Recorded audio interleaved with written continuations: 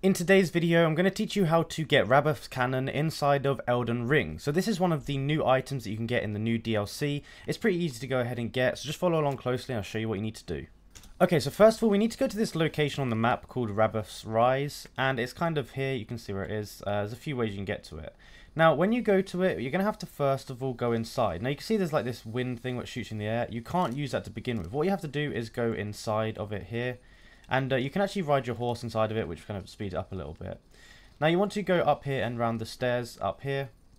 And what you're going to see here, these walls here are going to be closed. You have to basically hit them, and it's going to reveal them. They're going to unlock. And there's going to be like a little rock thingy here. You basically want to go ahead and hit that and destroy it. And then once you go ahead and destroy that, you're going to be able to go and do the next part. Now this bit up here is just the lift, there's nothing up there. So what you want to do from here is you want to go back down these stairs to the just back outside,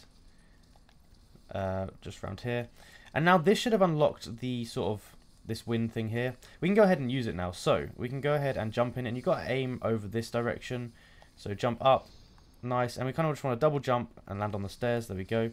And then what you're going to do, you're going to come inside of here, and inside this chest is going to be the item that we're looking for.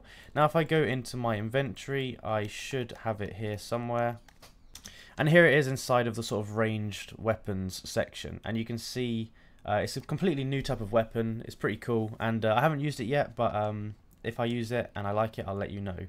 That's basically how you go ahead and do it. Now one more thing to note is that to get down from this location, you can either just jump off of your horse and just die, or you can go here, and then there's a lift here. You can pull the lever and you can just go down in the lift, and this is basically the lift that we saw on the way up. But you can jump off here and just parkour it if you do it properly, but this is the safer way. So if you enjoyed the video and found it useful, be sure to like and subscribe, comment down below that it helped, and let me know if there's any other videos you'd like me to make about Elden Ring or any other game in particular. Thank you for watching, and I'll see you in the next one.